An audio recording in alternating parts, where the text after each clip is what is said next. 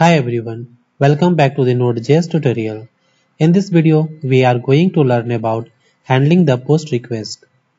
Post and GET are two common HTTP requests used for building REST APIs. Both of these calls are used for some special purpose.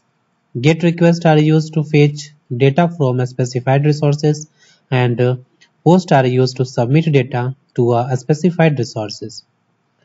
Express version 4 and above require extra middleware to handle the post request. This middleware is called as body parser. So let's install the body parser. So go to the command prompt and here just type in npm install body parser. Alright, and press enter.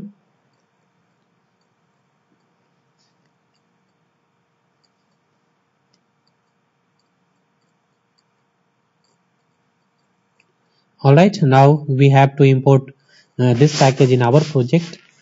So and tell Express to use this as a middleware. So go to the index.js file and just click on index.js file and here just write here const body parser is equal to require and inside the require just pass here body dash parser. Alright, now configure Express to use body parser as a middleware. So just write here app.use and inside this just pass here body parser dot url encoded and inside the url encoded just pass here the object extended colon true false. All right, also add here app.use body parser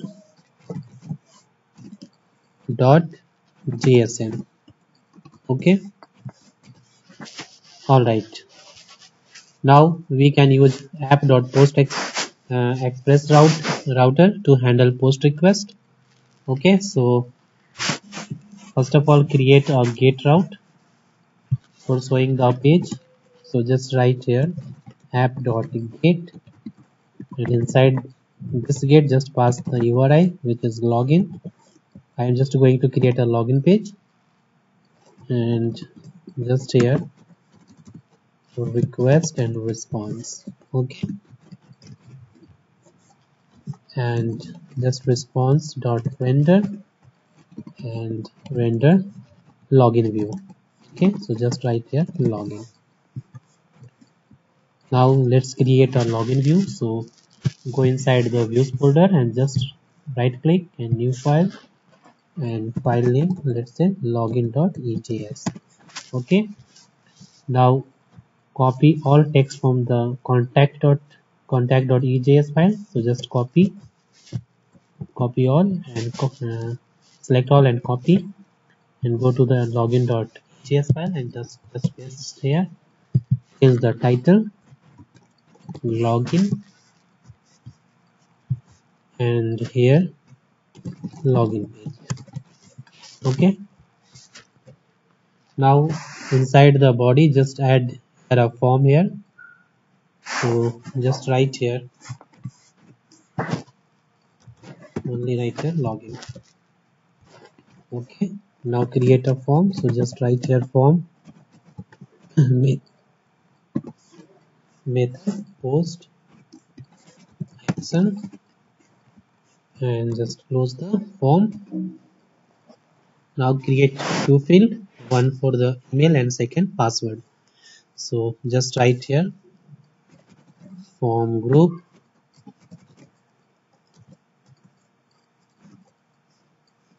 and create a label for the email.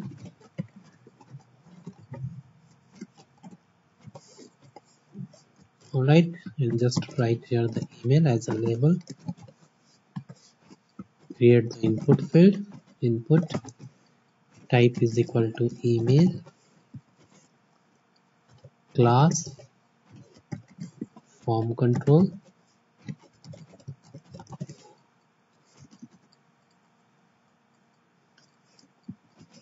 id is equal to email.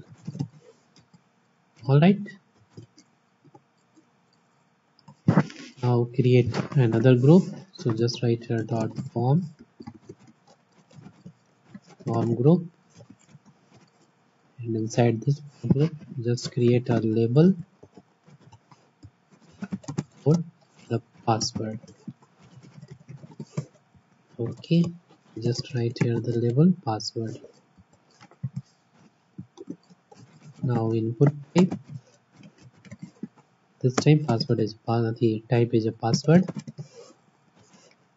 class form control. This is the class of bootstrap 4. Okay, and id password.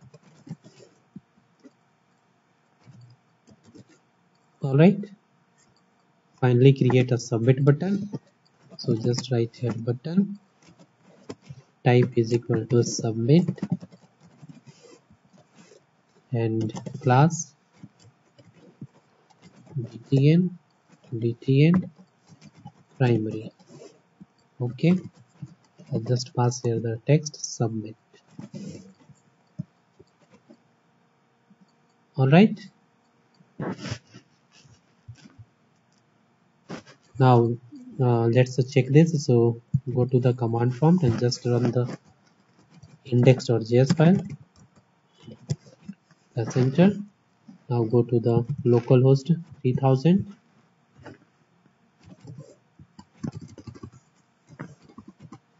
and login page. You can see here the login. Okay, login page. Now create the post route. So go to the index.js file, and here after that just write here app.post and URI. Let's say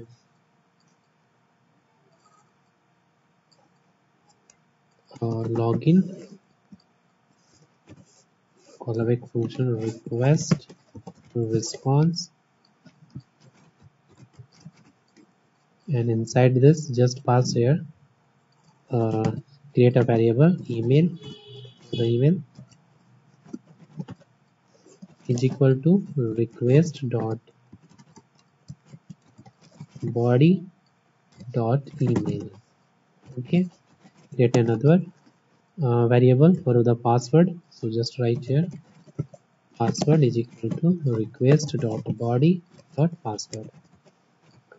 Alright, now just response dot send this email and password. So just write here email is equal to this concatenation sign email.